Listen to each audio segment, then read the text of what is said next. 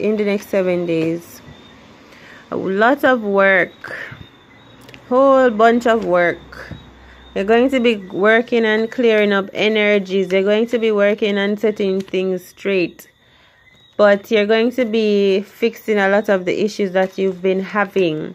I just did a reading for you, and then the reading got messed up. It just disappeared, or it just stopped working. Isolation, the video wasn't working.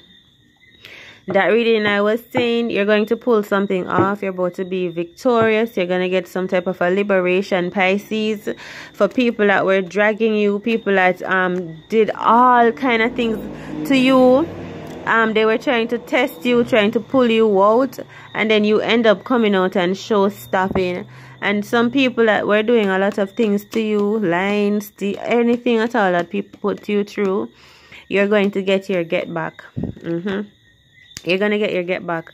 I feel like you're not going to let people just get away with anything. That's how I feel. You know, like you would say, you're going to let karma, you deal with it. No, that's not the energy, Capricorn. You're in an energy where you're going to go do your research. You're going to put the paperwork together. You're going to make sure that you get your justice and that they get their justice by your hands. You're not just going to leave it up to God. Is the energy. You are taking control.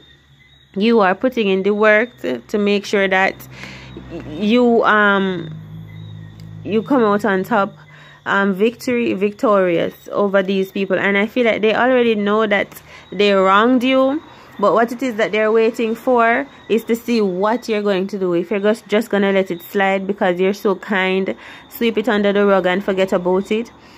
But I feel like what you're gonna do is take action. You are going to take the power in your own hands. You're taking back your power, and you're taking your you are the one that is getting justice. So you may be going to court or charging someone for falsely accusing you or whatever they did to you that was wrong. They're going to get a taste of their own medicine. Yeah, you are going to see to it that happens. And I was saying in that reading as well, generational stability. Also, I was talking about a woman that you seem to love, Capricorn. This woman could be water sign, a Cancer, Pisces, or a Scorpio. Someone that you really, really love, or maybe not. I'm not sure. I'm feeling like someone is going to call you, text you within the next 7 days.